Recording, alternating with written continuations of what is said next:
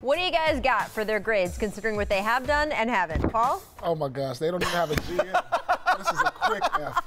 I mean, goodness. They didn't get better. They don't have a GM. I had this up. This was waiting to come out. They're still the favorite in the East to get to the finals, no? Said they're great for the summer. All right. F.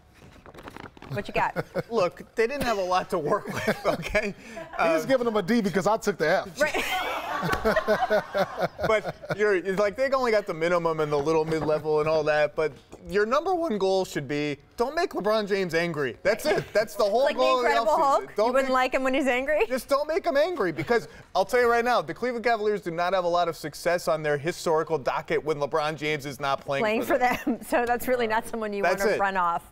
What assignments then are you giving the Cavaliers? Make LeBron James happy. Okay. Get a GM. So you say get a GM.